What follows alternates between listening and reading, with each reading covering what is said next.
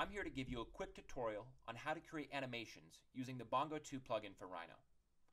Your first step is going to be to download the official plugin from the Rhino 3D website and make sure and sign up for that evaluation, which will last you 30 days and save you nearly $500. Now, once installed, go ahead and open up your Rhino and select the Bongo panel at the top, then enable the timeline. This is where we're going to be doing the majority of our work while creating animations within the software. Modern animation is often rendered at 24 frames a second. Therefore, the default 100 frames it gives us to work with often feels too short. I like to raise mine to 250 so I have approximately 10 seconds of animation to work with. Now we're ready to start animating. Our first step is going to be to select the object we want to move. In this case, I would like this drawer to slide out from its cabinet. With my object selected, I will then choose the Animate button. And now every motion I make of that object, or even with the camera, will be recorded. We are at frame 0 right now.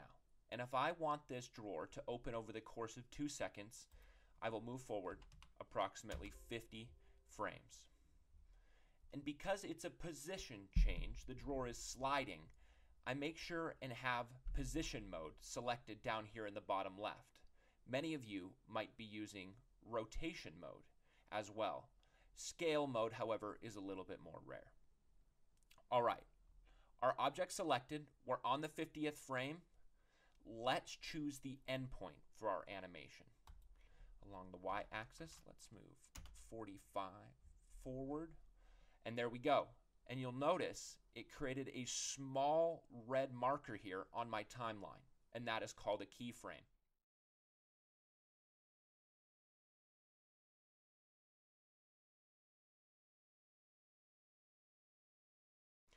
Now, if we move our slider along the timeline, we can see the distance between our two keyframes has been animated for us. Next, an important note about all animation is that the further these are pulled apart, the slower the animation will move. So, let's take this a step further. Instead of just having the drawer open by itself, what if this small gear on the left was able to turn and push that drawer open? Let's see how we can make that happen. Again, select that gear. We've started at the 0 frame, but I want it to be animated the same length of time that the drawer is animated, so 50 frames. And again, we are choosing the end state now of this animation, which is going to be, get this, rotation mode this time. Make sure and change that. And I believe this is along the x-axis. Let's do 90 degrees. Perfect. All changes are done. Let's select the Animate button, deselect, and let's see how this turned out. Look at that. Exactly what we wanted. Perfect.